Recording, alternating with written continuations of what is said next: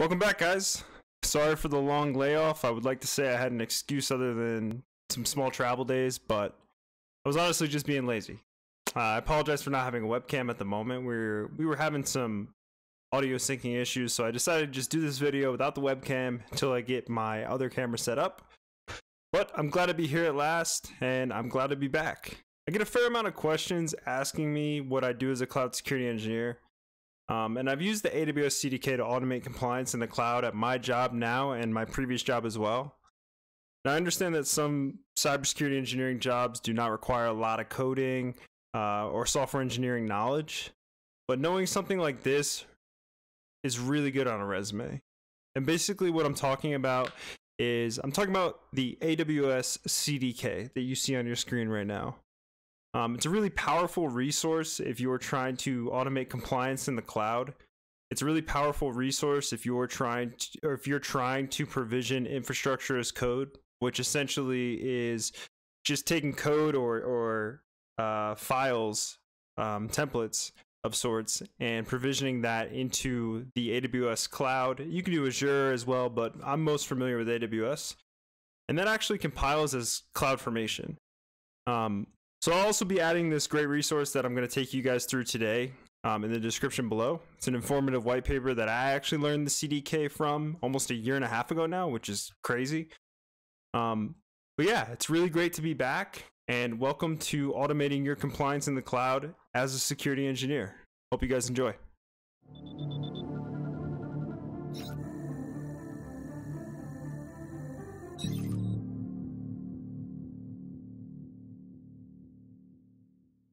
So to summarize the CDK at a high level, it's essentially just a software development library that lets you create infrastructure as code.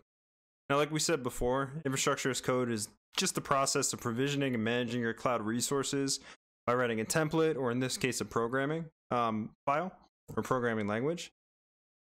But in terms of the AWS CDK, this comes in the form of CloudFormation.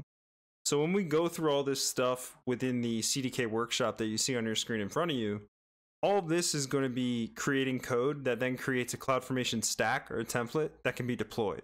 So that's another way you can use this, but we'll go into that more in detail in another episode.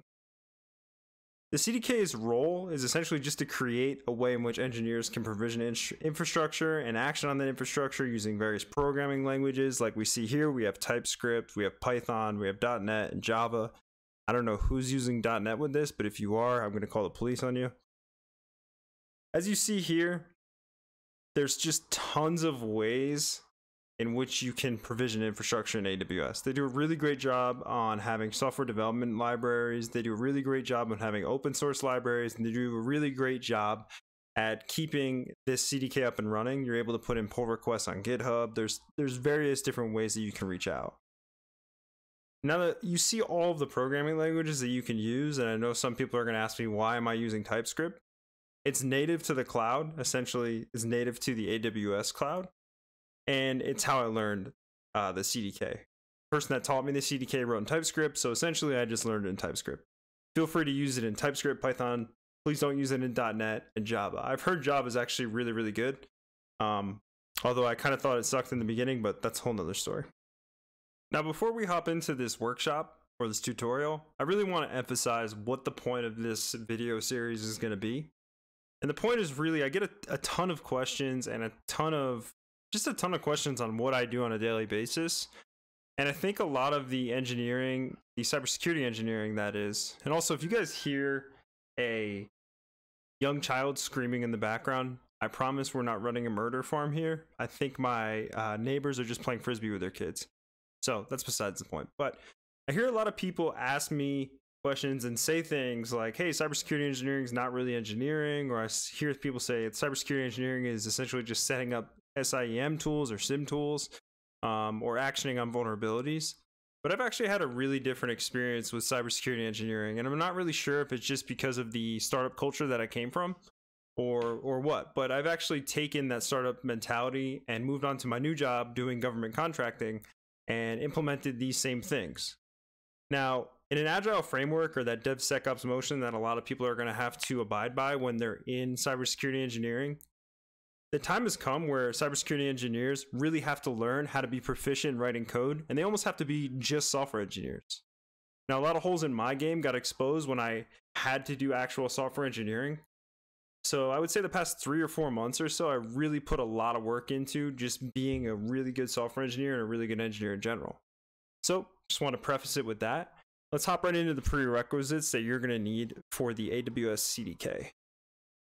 Now, the first one is going to be the AWS CLI, and I'm just going to briefly touch on these. I'm not going to actually go in and click through them, but essentially if you click in, you'll see what you need to do to set up each of these. But the AWS CLI is essentially just a terminal program that I'm going to show you here.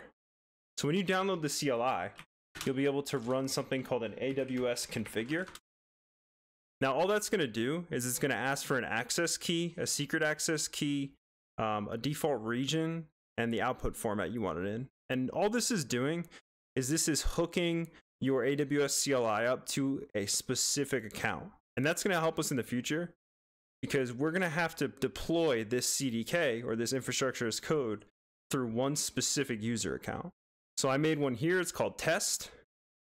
I gave myself administrative privileges just for this proof of concept. Obviously, if you're in an enterprise, you're just going to need certain privileges for CloudFormation. And basically what you're going to do is you're going to make your user. You're going to come into, also, you're going to want to make a programmatic user for the CDK. It needs to be a programmatic user, but you'll see that in the documentation over here if you run through it. And I'll put this in the description below just for reference. And of course, if you have any questions, reach out to me on Discord, reach out to me on Twitter. All those things will be in the description as well. So I made my programmatic user, and all you're going to do to authenticate to it is you're going to take your access key and your secret access key. Obviously, I can't show you that. I'm already authenticated. But if you run by this thing here, you'll be able to see all that. And this is shown to you in the AWS account and user, right? So you're going to need the AWS CLI. I use CLI v2. You're going to need an AWS account and a user with programmatic access, as well as access keys and a secret access key. You're also going to need to have Node installed. Now I'm going to run this at kind of a low level just in case people don't know what Node is. But I already have Node installed here, even though it's a Windows machine. And you're going to need at least 12.18.4 as the version number for your node. That's the basis that you need. Now, for us, we're just going to hop right into the AWS CDK toolkit, but feel free to check out the IDE you can use, check out Python if you want. I usually just hop straight into the toolkit. So I've already done this on my own machine here, as you can see, but if I was new to the AWS CDK, I would just install this. And all this is doing is installing a global package called the AWS CDK through npm, right? And you can verify your download by just doing a simple CDK -- version. And then you would come through here. But here we want to switch over to TypeScript. Now again, you can use Python if you want. I fully implore you to use Python if you want. I think TypeScript is much easier for the infrastructure side, although I still do write my lambdas in both JavaScript and TypeScript, and Python. So if we come to the TypeScript workshop here, we see that we have to run a command. But I really implore you to push past this page and just hop right into this. So essentially all this is going to do, if I was to run these commands, which I already have here, all this is going to do is make a directory called CDK workshop, and it's going to change your directory into that directory that you just made. Then you're going to initialize a sample app. And here's the important part if you want to switch to a language other than TypeScript. I've had a lot of people ask me questions about this because they get errors when they're constantly just copying and pasting this. But if you copy and paste this, all it's going to do is initialize a sample app of the CDK in the language TypeScript. So if you want to use Python, I think it's pretty self-explanatory, but you kind of just, you put Python there instead, you know? So if I copy and paste this, I would put it right here, right? I can't do it, but this would be the output that you would see here. So a quick overview of what you're looking at right here in the actual console, and let me zoom in to my actual IDE. Can I zoom in? Okay. So when you come into the actual CDK that you're looking at here, you're going to be looking at something like this. Now you're going to see bin, you're going to see CDK out, you're going to see lib, you're going to see all these things here. Obviously, if you've used Node before, you know what npm is, you know what Node modules are. But in the actual CDK, the bin is where you're going to be declaring what's called your stacks. Now, a stack is essentially just a CloudFormation stack that holds infrastructure or code. So when you come into the bin file or the bin folder, you're going to see your main file right here. And this is where you declare all your stacks. Now, if you go to the lib folder, this is where you action on those stacks and create the infrastructure. Now, this is really cool because if you look at the code, and you don't have to know Node to know this, I'm just going to explain it very quickly. But if you used AWS before, you're going to know what an SQSQ is, you're going to know what an SNS topic is, and you're going to know what subscribing an SNS topic to a SQSQ is. And it's really cool because we've actually done that in the code here. As you can see, we have const q, meaning variable q, equals new SQSQ called test CDK q, and then it adds a different parameter here. Likewise, you have const topic, meaning new topic, and that's named the test CDK topic. Then at the bottom, you're taking the topic here, as you can see there, you're adding a subscription, you're adding a new subscription, and you're adding it to that queue up there. So I hope that didn't confuse you. If it did, please ask me questions in the comments or please message me on Discord. I'd be happy to show you my personal repo, the work that I do every day with this. But essentially what this is going to do if we were to deploy this, it's going to deploy an SQSQ, an SNS topic, and then it's going to add that SNS topic, it's going to subscribe, that SNS topic to that SQSQ. And it's going to do all of that in the account that we did the AWS configure with. So whatever account you configured or authenticated with the CD or with the CLI, it's going to push that code there. Now on my own account, I already have that code and I already have that stuff deployed, as you can see here. But just as a test case, let's create a new one just for proof of concept. So if I wanted to create another SNS topic, I would do topic1 equals new SNS dot topic. That just declares the app. That's a very standard thing. Test CDK topic 222. I'm just trying to identify it very well. And that should create the new topic. So if we want to deploy this, first what we would do is we would do a CDK list in the terminal. And let me move my IDE up so you guys can see it. But this is going to list the stack that we have in the CDK. Now, the only way you need to view stacks is that they're just individual parsed out pieces of infrastructure within the CDK. And in the next video, I'll definitely show you guys how to make your own stack, but this one's just to kind of outline. So if I want to deploy that test CDK stack, as you see there, I do a CDK deploy. Oh, there are the kids yelling again. Sorry about that.